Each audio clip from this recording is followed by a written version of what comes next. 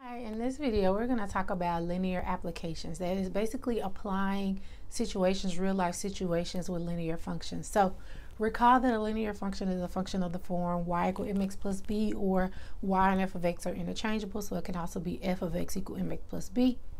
M represents the slope and b represents the y-intercept.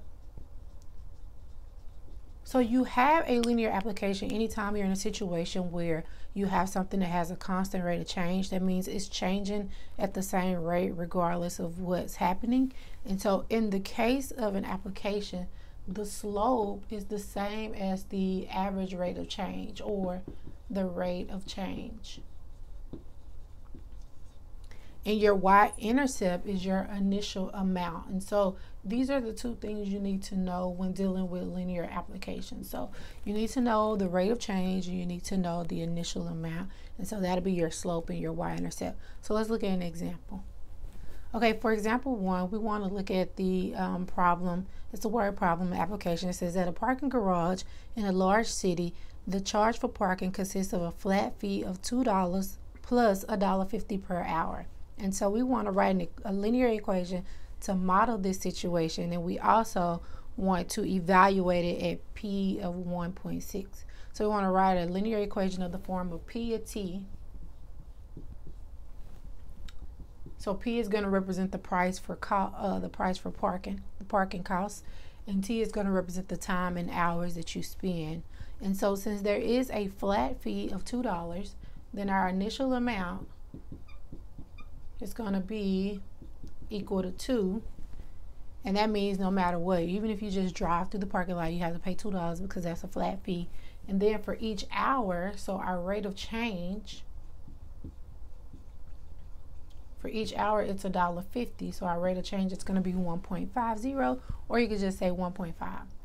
And so if we write it in the form of mx plus b, then you're going to get your rate of change, which is 1.5 times x. Well, it's usually x, but since it says to write it as p of t, you're going to replace your x with the t plus the initial amount, which is 2.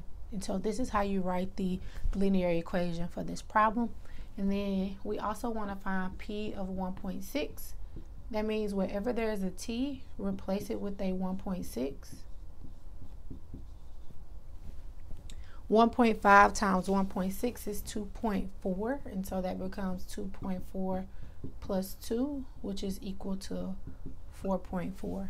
And so what that means is that since we replace 1.6 with t, that means when you park for 1.6 hours, and you can convert that to see exactly how many hours and minutes that is, but when you park for 1.6 hours, you're going to pay a total of $4.40 to park in that parking garage. And so this is how you work a linear application.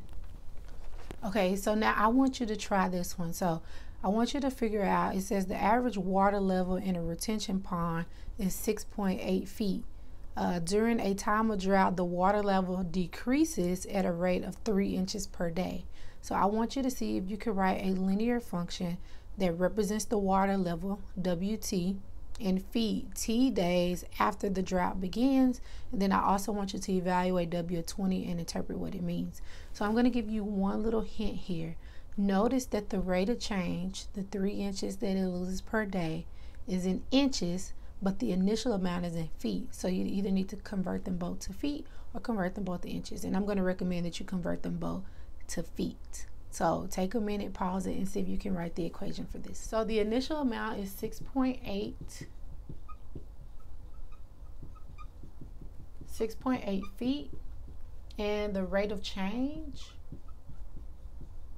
is 3 inches. And if you want to convert inches to feet, then you would say 1 foot is equal to 12 inches. So you want your inches to be in the bottom, so those can cancel, and your answer will be left in feet. So you'll have 3 over 12 feet, which is equal to 1/4, which is 0.25 feet. And so your rate of change is going to be, and that's going to be a negative because it's actually decreasing. So that's a negative 0.25 feet. So your equation W of t will be equal to negative 0.25 t plus 6.8. And so now both of those are in terms of feet. So this will be your equation. And so if you evaluate this at W of 20, that means wherever there's a T, you replace it with the 20.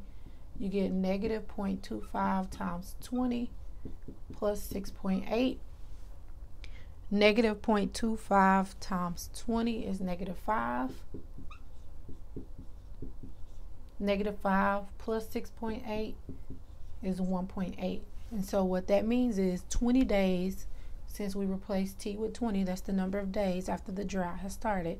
So 20 days after the drought has started, there's 1.8 feet of water left in the retention pond. And so that's how you work this linear application. If you have any questions whatsoever, make sure you include them in the comments below. And if you haven't already, you should have by now, but just in case you haven't, make sure you go on and hit that subscribe button so you can get access to more math related videos. Thank you.